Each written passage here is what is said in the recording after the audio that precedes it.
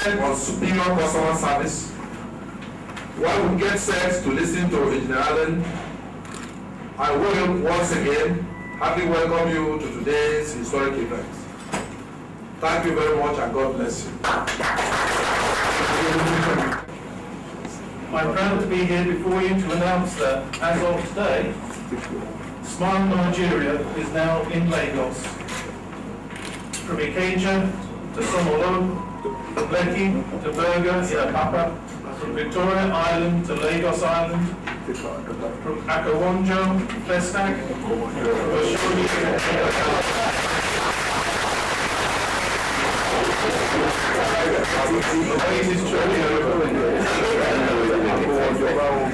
and our timing could not be better.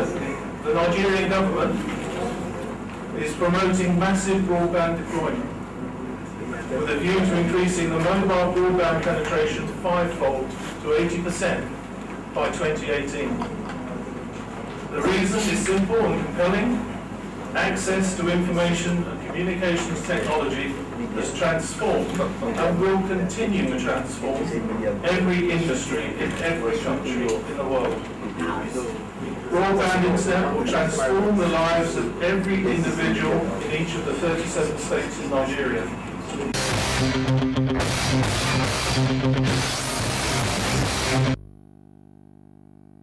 All right.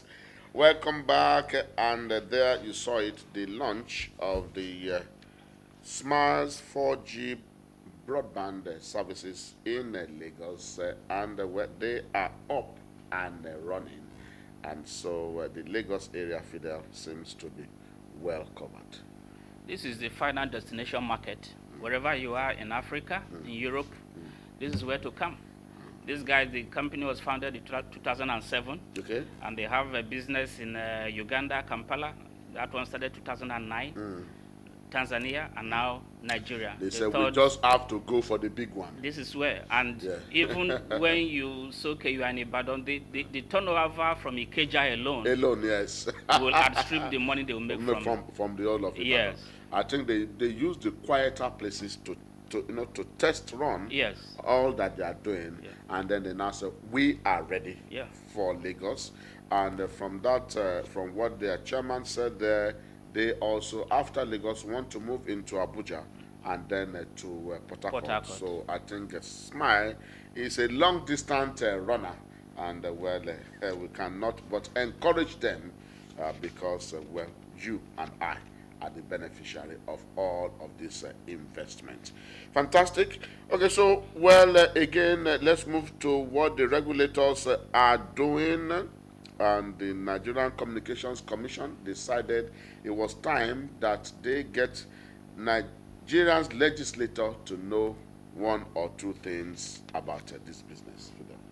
Yeah, because you see, the era of knowing everything and not having your hand on a particular thing is gone. Okay. So you need to be a little bit of a professional in your area. Okay. And when you say you are a committee member, communications, either in the Senate or House of Reps, you need to be abreast of the evolutions, the changes taking place in the world. Okay. So what NCC tried to do is, okay, let us come together in exchange of ideas. Okay. We tell you what we are doing, and then you also ask questions. Yes. And during the forum, issues of conflict of regulatory bodies, some doing NCC's job, like Nesria and all that. You shut down towers. Of course, these are things that NCC should be doing, but there's another agency doing that.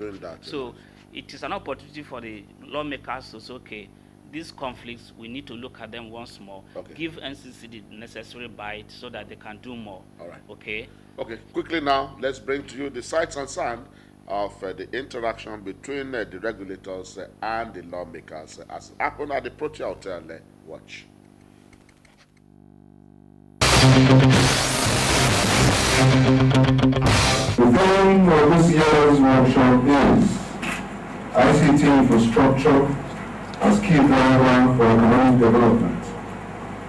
What role for the legislator? The objective of this workshop is to acquaint and keep the members of the National Assembly abreast of existing and emerging legal issues in telecommunications, because legislature has a fundamental role to play in the success or otherwise of this critical sector of the economy.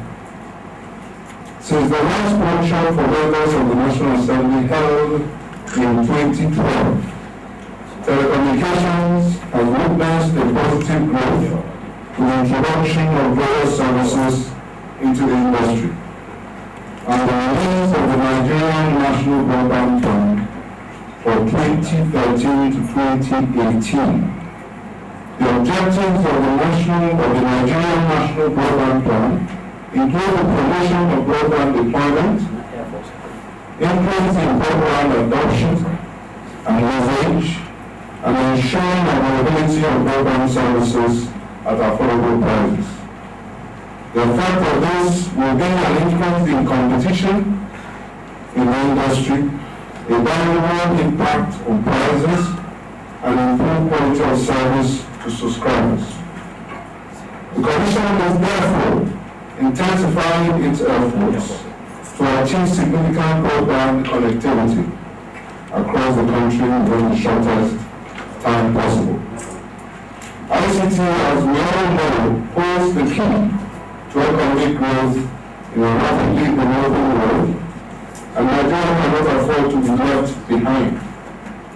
This thing has therefore been carefully selected because the adequacy of ICT infrastructure for broadband penetration in Nigeria is of major concern to the regulator. Nigeria is regarded as one of the fastest growing telecommunications markets in the world. However, internet penetration is less than 32%. This level of internet penetration is still inadequate and can be attributed to the birth of ICT infrastructure. This has also deterred many Nigerians from enjoying the benefits of broadband services, now considered in some countries as a basic human right.